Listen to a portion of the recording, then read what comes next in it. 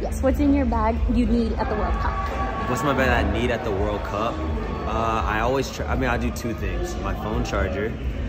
I keep my phone charged, and then my hand lotion, Byredo hand lotion. Cause my hands get dry, so like I'm constantly applying lotion. Yes, and Necessity. you're going to Qatar? You need it. Need it, definitely, definitely. And then it's a 15-hour flight, give or take, from New York. What are you doing to pass the time? Oh man, I mean, probably watch some Netflix shows. I got some recommendations from friends.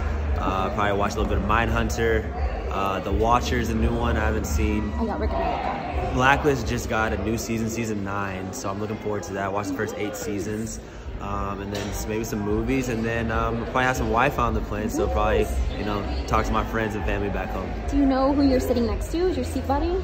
I do not. I do not. Hopefully by myself. Yeah. Get some peace and quiet sometime. I mean, I'm gonna be with these guys for a little bit, so it's like maybe some time to myself. Nice.